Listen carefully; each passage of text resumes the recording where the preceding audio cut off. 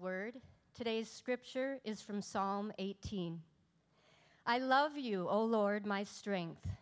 The Lord is my rock and my fortress and my deliverer, my God, my rock in whom I take refuge, my shield and the horn of my salvation, my stronghold.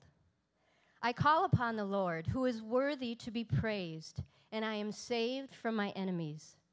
The cords of death encompassed me. The torrents of destruction assailed me. The cords of Sheol entangled me. The snares of death confronted me. In my distress, I called upon the Lord. To my God, I cried for help. From his temple, he heard my voice, and my cry to him reached his ears. You delivered me from strife with the people. You made me the head of the nations. People whom I had not known served me. As soon as they heard of me, they obeyed me. Foreigners came cringing to me. Foreigners lost heart and came trembling out of their fortresses. The Lord lives, and blessed be my rock, and exalted be the God of my salvation.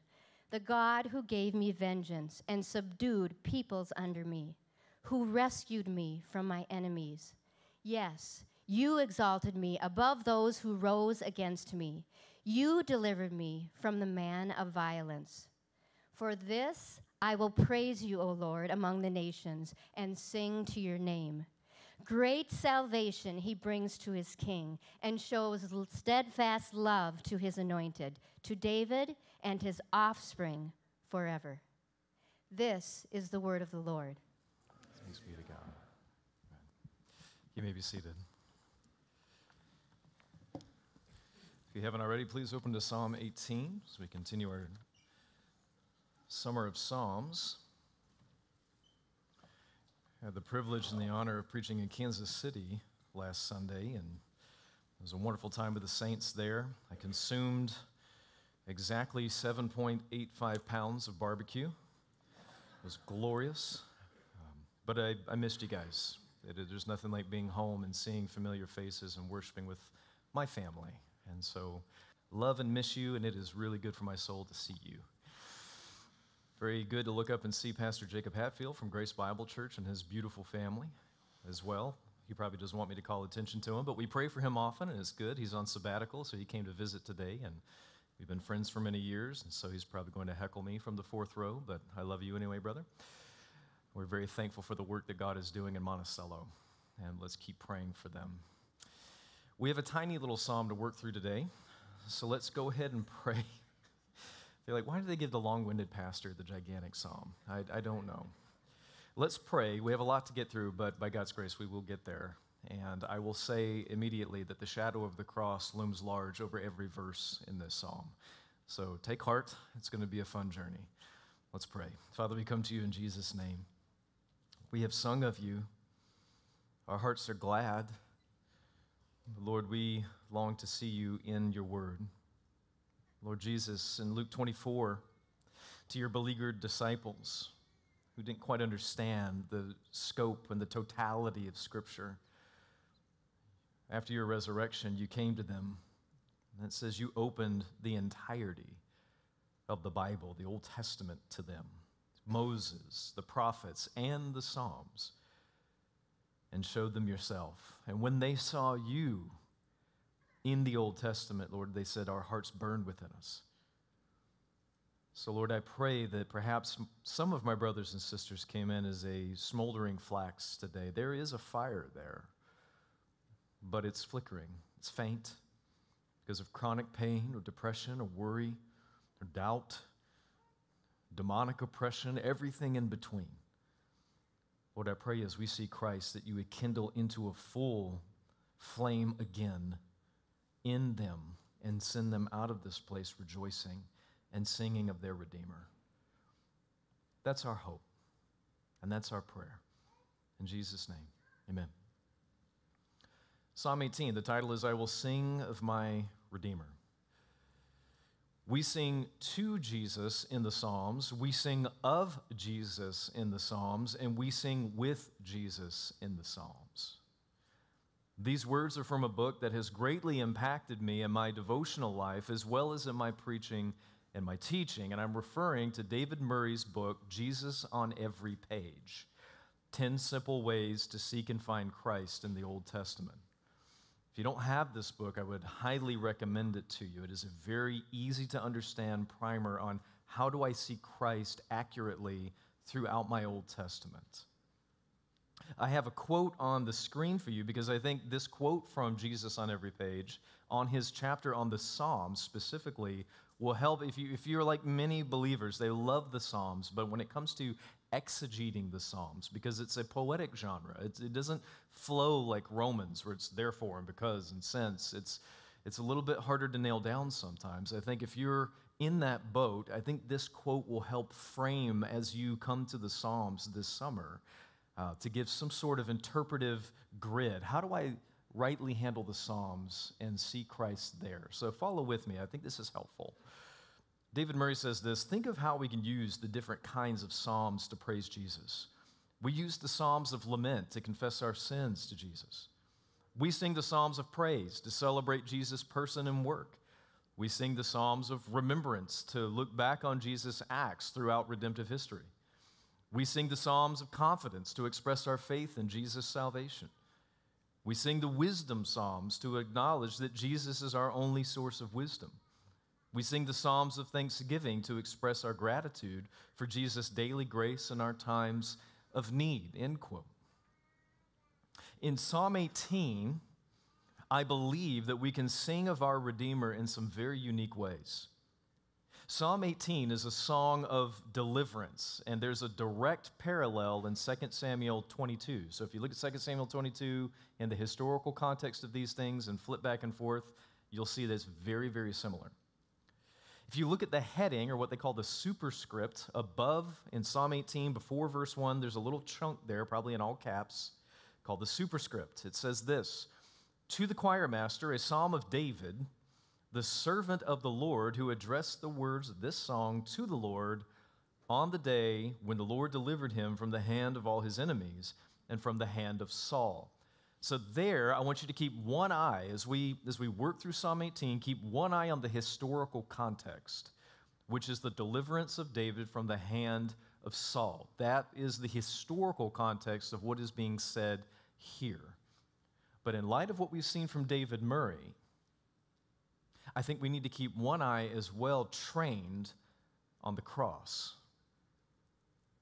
Because in this song of deliverance sung by David, we hear loud echoes of a greater song of deliverance from David's heir. Dr. James Hamilton says it this way, and I couldn't improve on it, so I'll just quote it. He says, like the song of Moses sung after Yahweh's victory at the Red Sea, we sing the song of David in Psalm 18 in celebration of Yahweh's victory at the cross. So if you will, go to the very last verse of Psalm 18. It's kind of a giveaway. It's like an Easter egg. It's right there. Psalm 18:50. David is already looking ahead to, you see a word there in verse 50, great salvation he brings to his king and shows steadfast love to his anointed, to David and his what? Offspring. Already this psalm is pushing us forward. Yes, there's a historical reality to it, but there's already a built-in anticipation that this is pointing us forward to the offspring of David. And because we have the whole Bible in front of us and we can read it backwards, we go, I know who that is. And so we come to Psalm 18 with gospel lenses.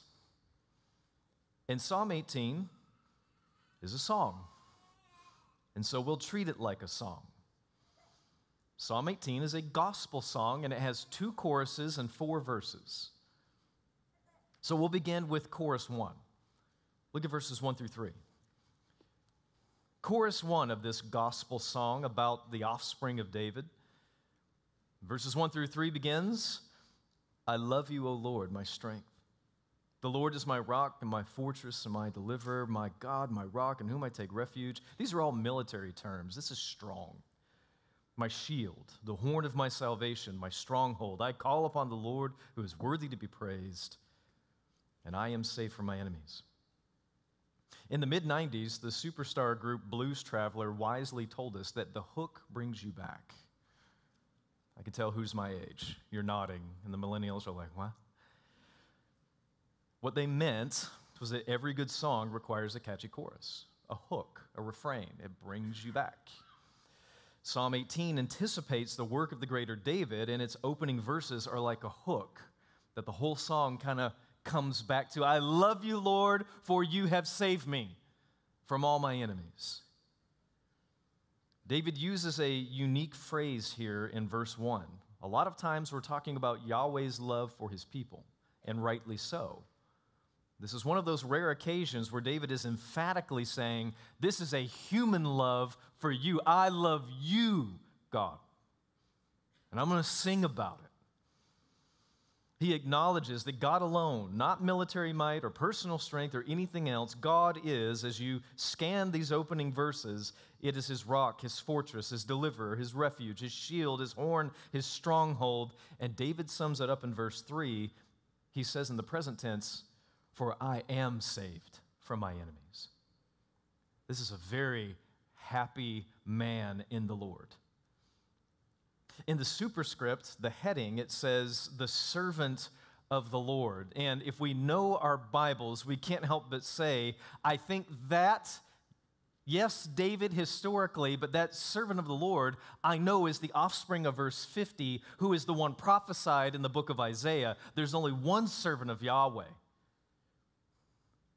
There's only one true servant of God, and that's the greater son of David. And there is only one man who could truly say, I love you, Lord, and say it with a full heart, because the Lord Jesus is the only man who ever walked this planet who loved his God with all of his heart, soul, mind, and strength impeccably.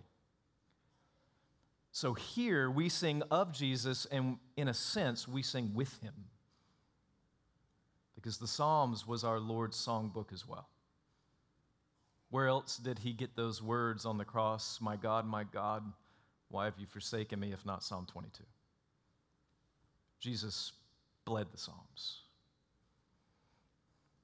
So join me in singing of our Redeemer as we come to verse 1 of our gospel song. Verse 1, for my note takers, we sing of his suffering. We sing of his suffering. Look at verse 4. We're looking at verses 4 through 15. 4 through 15. Here, David uses poetic imagery to describe his struggle with Saul. Verse 4, he mentions the cords of death. In verse 4 as well, he mentions the torrents of destruction. Imagine being just wave after wave after wave. In verse 5, he mentions the cords of Sheol. Imagine like a net dragging you down to the pit of the earth. In verse 5, he says, it was the snares of death. Clearly, he was surrounded by people who wanted to do him harm without a just cause. Now, I found it interesting as I researched this text that one commentator argues that David here, in verses 4 and 5 specifically, is using these terms to describe the evil spiritual forces that influenced his human enemies. Something like Ephesians 6, we wrestle not against flesh and blood. David is literally being threatened by the powers of hell. Yes, there's human agency. There's Saul and his army, but he knows that there is a power behind this. Friends, at this point already, how can we not see our glorious suffering Redeemer in this passage? Look at verse 6. He says, in my distress, I called upon the Lord. Look at the verbiage of verse 7. The earth reeled and rocked, and it trembled, and it quaked. In verse 9, it says, smoke went up from his nostrils, thick darkness under his feet. And jump down to verse 13, hailstones and coals of fire. If we know this is a Jesus psalm, we know that David's poetic language perfectly describes the anguish of Jesus as he bore the Father's wrath on the cross. no less surrounded by enemies, no less surrounded by the hordes of hell. And we see here darkness and hailstones and quaking and earthquakes, and immediately our minds go to Matthew 27, where we read this: "Now from the 6th hour there was darkness over all the land until the 9th hour. And about the 9th hour, Jesus cried out with a loud voice, 'Eli, Eli, lama sabachthani,' my God, why have you forsaken me?' And Jesus cried out again with a loud voice and yielded up his spirit. And behold, the curtain of the temple was torn in two from top to bottom. And lo and behold, the earth shook and the rocks were split." Here we sing of our Redeemer, the one who suffered in our place. Do you see the relevancy of this psalm? It's a big psalm. It's easy to kind of just skip through, but this is our salvation being wrought in prophetic fashion. And not only that, in verse 15, you hear echoes of the Exodus. He says, "The channels of the sea were seen." Your mind should snap back to Exodus 15 and you go, whatever's happening in Psalm 18, it's like a new Exodus. So at this point, because we know who this is ultimately pointing to, the offspring of David, the new Moses, the greater David, I have to ask, has this new and greater Moses, this offspring of David, has he redeemed you from the slavery of sin and the wrath of God? If we look back to all these scary imagery of verses 6 and 7 and 8 and 9, we realize that this is a snapshot of the wrath of God against sin. If we look at verses 4 and 5, the cords of death and destruction and hell, the wages of sin is that. That's what's hanging over us. And so at this point, it's not just a cute psalm, it's my story. You go, that's me. That's the sin in my life. That's the death I deserve. That's the hell that is yawning to swallow me up. I'm so thankful that there is one here in my place. Because now I sing not only of my sin, but I'm singing of the suffering of another that took my place. So verse 1, we sing of his suffering, and then verse 2, we sing of his sinlessness. We sing of his sinlessness, verses 16 through 30.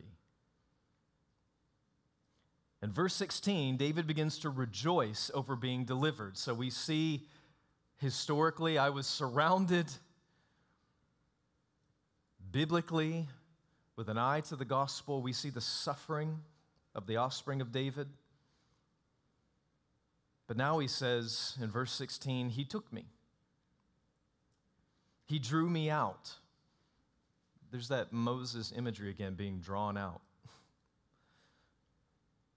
He rescued me, verse 17. Verse 18, the Lord was my support. So I'm tracking. Yahweh came to your rescue. But then David says something starting in verse 20 that is shocking. The Lord dealt with me according to my righteousness, according to the cleanness of my hands, he rewarded me. This is David, by the way. Just keep your eyes on 20 to 24. His statutes I did not put away. I was blameless before him. I kept myself from guilt. The Lord has rewarded me according to my righteousness and the cleanness of my hands. And so I look at verses 20 through 24 and I say, how can David utter these words? Moreover, how could you or I say something like that? The Lord has rewarded me according to my righteousness, according to the cleanness of my hands. I have never put away his statutes. One thing to remember, David is talking about the immediate context. David is saying, as far as Saul is concerned, I've done him no wrong. So we grant him that. We won't pick on David too much. We see what you're saying. You're not claiming a total innocence like you're some sort of angelic figure. We know your story, David. But he's saying, when it comes to this instance, I am free of guilt. Granted. But David was still a sinner, even if he did no wrong to Saul. Do you think that he was sinless, perfectly righteous, but then the whole Bathsheba thing came? No, that was just an occasion for what was already in his heart to come out. David already said in another psalm, he was brought forth in iniquity. He was a sinner from the get-go. You may have clean hands when it comes to how Saul treated you, but you don't have clean hands in life. Beloved, you and I might be innocent of certain charges, and we are. There are times where we can say, Lord, I didn't do it. But we know that inherently we are sinful to the core. We are far from the perfect righteousness that God demands. And we have to ask ourselves, look at verses 25 through 30. These are all the blessings that God poured out on David. In verse 25, he says, I have received mercy. In verse 27, I have received salvation. In verse 28, the light of God. In verse 29, victory. In verse 30, I find in him a refuge. Friends, our hands are not clean. Our good works are not righteous. We need a sinless substitute. We need someone in our place who could actually say these things. We need someone who could actually say, I have never broken the law of God. My hands, these nail-pierced hands, are clean, never defiled. This mind, never sullied. This body, always consecrated. And we need that one to stand in our place. And that's exactly what we find. Praise the Lord. 1 Peter 2, he committed no sin, neither was there deceit found in his mouth. When he was reviled, he did not revile in return. When he suffered, he did not threaten, but continued entrusting himself to him who judges justly. He himself bore our sins in his body on the tree, that we might die to sin and live to righteousness. By his wounds you have been healed. This is the doctrine of imputation. This is what Brother Alex was saying before with 2 Corinthians 5:21. For our sake, he made him who knew no sin to be sin, so that in him we might become the righteousness of God. You see how personal Psalm 18 is for the believer that comes in under a weight of guilt. All you can see, you're trying to see Jesus, but everything in between is nothing but sin and infraction. What do you need to know? Because you want to be able to say, my hands are clean, I love you, Lord, but you just can't sing it because you're missing the gospel. So we come back to Psalm 18 and we say, this is Christ. His hands are clean, law kept perfectly, and by faith in him, all of that credited to you by grace. This is your song. Stop going out here thinking, I need to do more. You need to believe more. The doing will come. We sing of his suffering. We sing of his sinlessness. Verse 3 of our song, we sing of his supremacy. This is verses 31 through 42. Now David begins to sing about how God rescued him from Saul. But since we know this psalm ultimately is pointing us to David's offspring, we can't help but think of Christ's victory, namely his resurrection. As we hear David say things like this, we're listening to David saying, yes and amen, David, but your offspring had such a greater victory, and that victory by faith is mine. So I'm going to listen to both. David says, verse 33, he set me secure on the heights. Verse 34, he trains my hands for war. Verse 35, your right hand supported me. Verse 37, I pursued my enemies and I overtook them. Verse 38, I thrust them through. Verse 39, you equipped me with strength for the battle. Verse 40, those who hated me, I destroyed. Verse 42, I beat them fine as dust before the wind. Whatever is happening here is 100% total victory. And my goodness, does this not sound like Colossians 2:13? And you who were dead in your trespasses and the uncircumcision of your flesh, God made alive together with him, having forgiven all our trespasses by canceling the record of debt that stood against us with its legal demands. This he set aside, nailing it to the cross. Hear this. He disarmed the rulers and authorities and put them to open shame by triumphing over them in him. That's the victory I see when I look at Psalm 18:31 through 42, and it makes me want to say, up from the grave he arose with a mighty triumph o'er his foes. And praise the Lord, his victory is our victory. Do you see the gospel flow of Psalm 18, where we have the sinless lamb, we have the cross, we have the resurrection? Look at verse 38. He says, they fell under my feet. They fell under my feet. Does that not make us think of the promise of Genesis 3:15, that the coming offspring of David would be the one to crush the head of the serpent underfoot? Psalm 18 teaches us how to sing of our Redeemer, but sometimes our own words and our own songs will work pretty well too. When I read this passage about the utter victory and conquest of David, but ultimately of his offspring,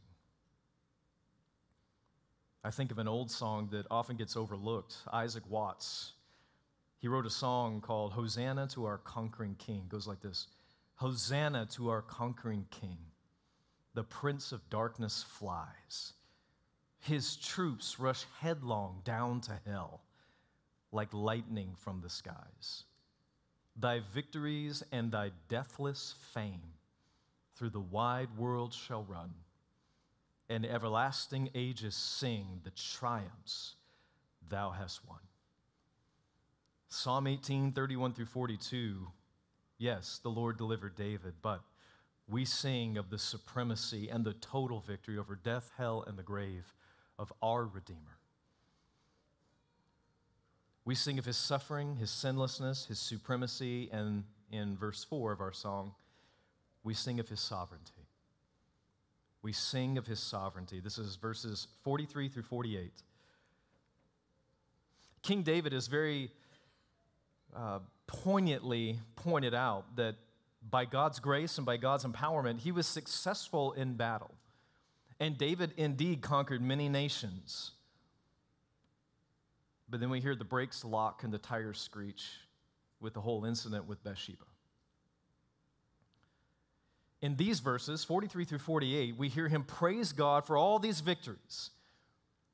But we read our Bibles as a completed reality, and we know tragedy is coming for King David. And this is why we should read these verses with an eye toward the risen, and not only risen, but ascended, never-failing King of the universe. Look what it says in verse 43.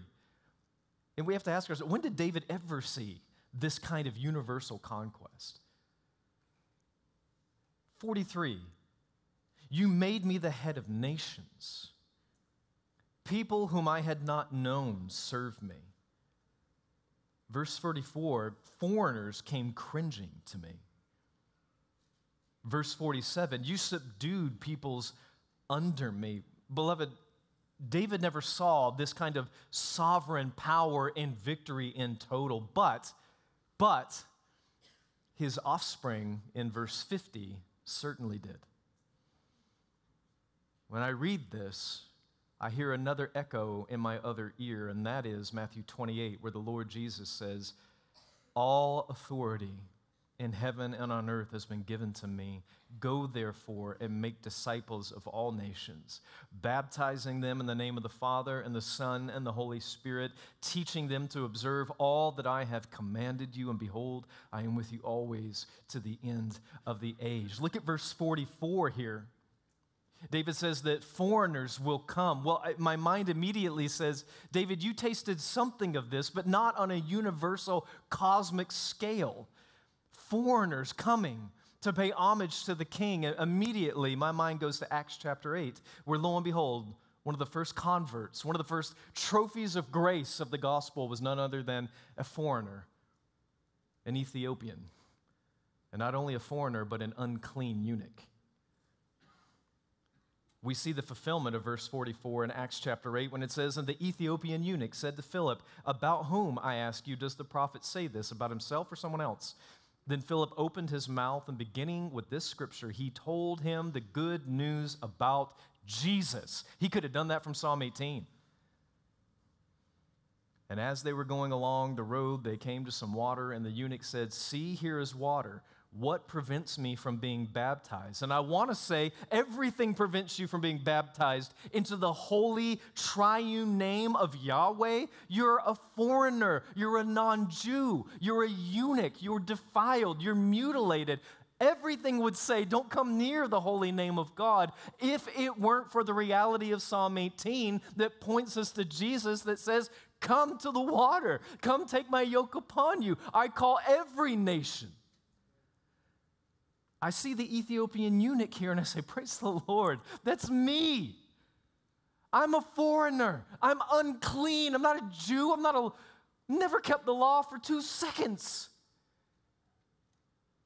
When I see this kind of conquest happening by the offspring of David here in Psalm 18, I see my own salvation.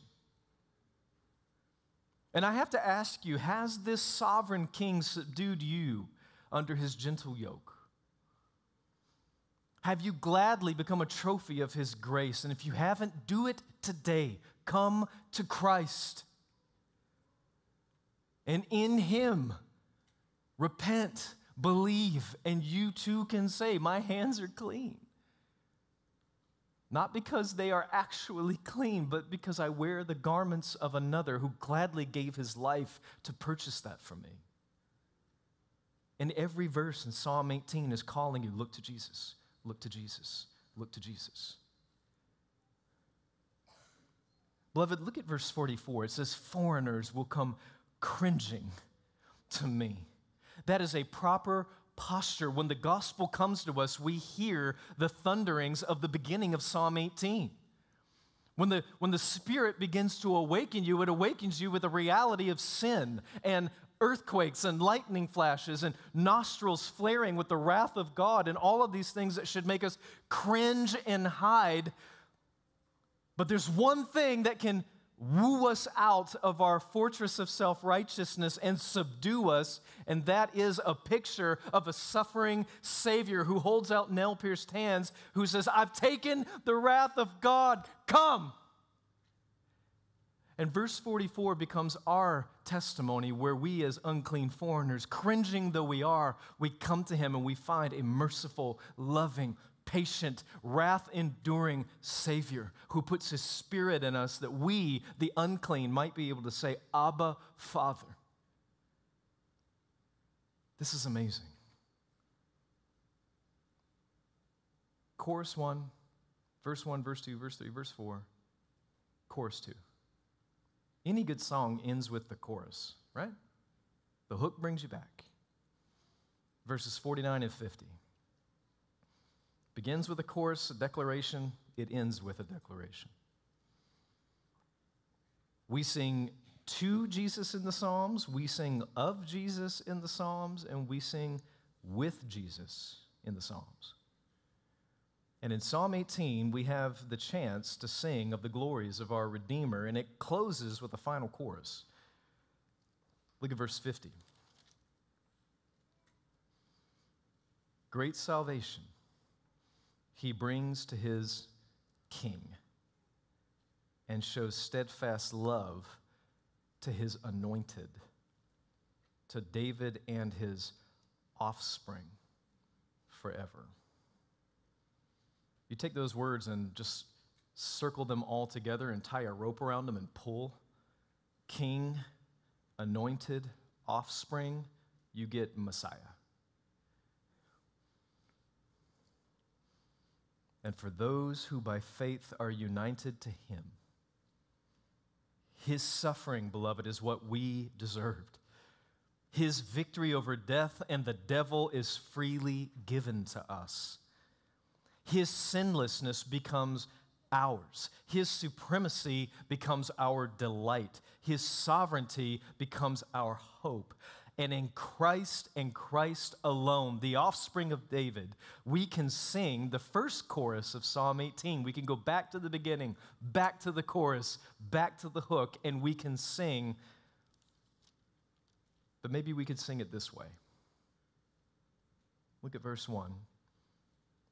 And as our hearts take in 50 verses of Christ-centered, gospel-rich reality, maybe we can sing something similar, but make it our own. I love you, Lord.